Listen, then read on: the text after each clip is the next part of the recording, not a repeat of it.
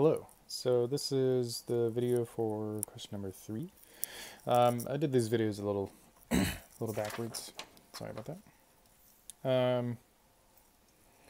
So for question number 2, we have quite a lot of math here, to be honest.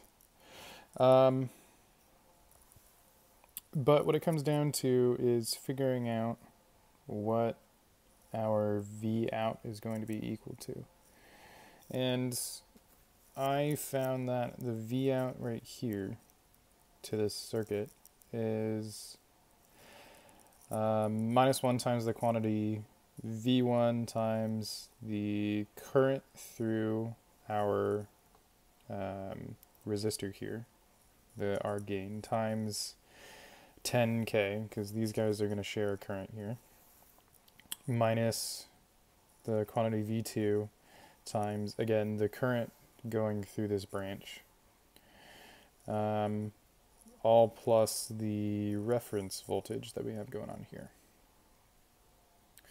So after doing all of this work for question number 2, if we go over here to question number 3, it says derive the transfer function, the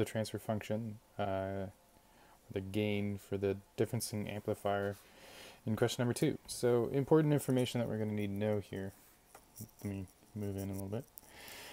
R1 equal to 10K, R2 equal to 10K, the reference voltage equal to 5K, and the reference ground equal to 5K, while the reference voltage remains the same at 3 volts.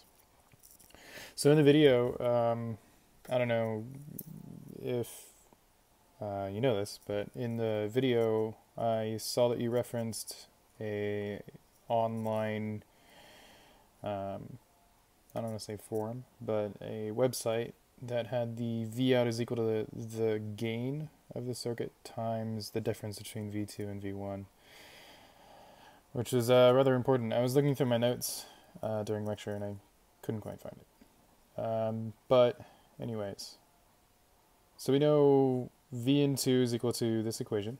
We know V in 1 is equal to this equation. Sorry, my cat's playing right now. So if we plug V in 2 and V in 1 equal to this equation up here, we're left with this.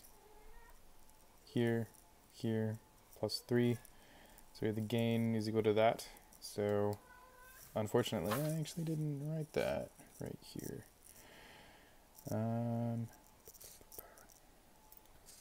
Yeah, never mind. Okay. So we have the V out of this guy. It's going to be equal to this, but it's also going to be equal to the gain times V in 2 minus V in 1.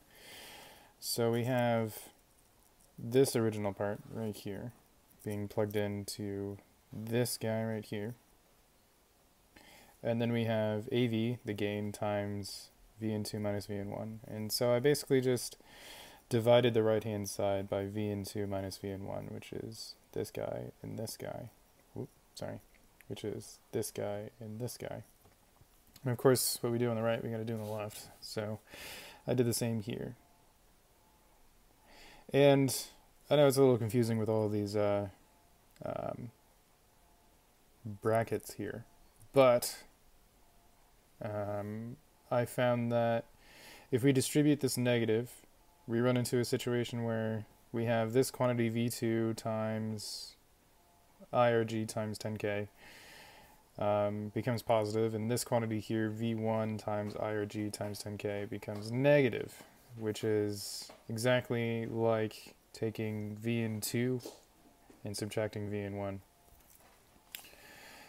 Which is nice, because that means that both of these will end up canceling out, equaling to 1, and we're left with the gain being equal to our reference voltage here, which is 3.